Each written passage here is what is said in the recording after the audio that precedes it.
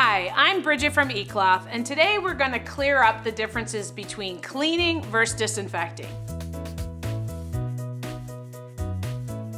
Cleaning and disinfecting are two important processes when it comes to maintaining a clean environment.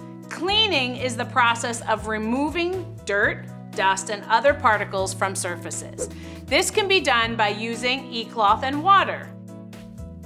The goal of cleaning is to remove visible dirt and grime, making surfaces look and feel clean.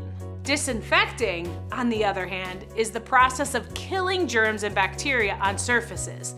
This is done using chemicals specifically designed to kill germs, such as bleach and alcohol-based products. The goal of disinfecting is to reduce the number of harmful germs and bacteria on surfaces, making them safer to use. But most people are not disinfecting correctly. With disinfecting, if you read the directions on this bottle, it says to disinfect hard, non-porous surfaces, you need to spray and allow the treated surface to remain visibly wet for 10 minutes. Most people take paper towels and they wipe it right away. So what's the point? You're not actually disinfecting the surface.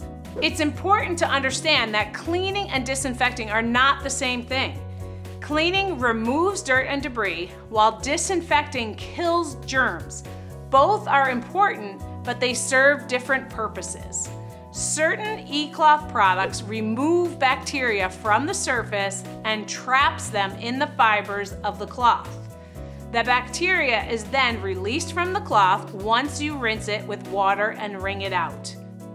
Check product descriptions and packaging on whether or not a product can remove bacteria when activated with water. It's also important to note that disinfecting should only be done after cleaning, as dirt and grime can actually protect germs from being killed by the disinfectant. So now that you know the difference between cleaning and disinfecting, let's get ready for spring cleaning.